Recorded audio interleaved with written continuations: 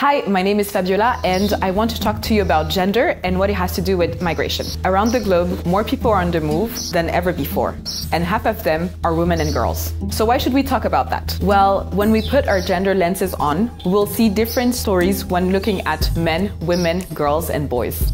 Gender influences every part of a migration journey.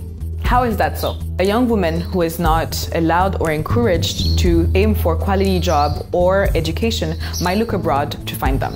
Or she leaves to escape family pressure or gender typical roles in society. Yet today, many women and girls don't have access to information on the risk and realities of migration. Irregular migration can be dangerous for anyone, but the stakes are higher for undocumented migrant women. They may have fewer options to pay for services of smugglers and get more often trapped in sexual abuse, exploitation, and human trafficking. If she makes it to her destination, she'll make less money than a man, yet she'll still send a larger portion of her earnings back home to her family. By sending a small amount more often, she ends up paying higher transfer costs. But there are not only hardship on her journey. Money is not the only thing she sends home. Being exposed to different culture and experiences, she's contributing to a culture shift within her community, paving the way for young girls to do more.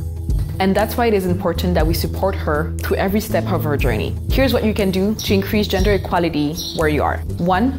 Advocate for equal rights under the law in employment and mobility. 2. Combat discrimination in all aspects of daily life. 3. Learn about all the ways that gender affects migration. To continue learning, visit the link below. Compass, guiding safe migration.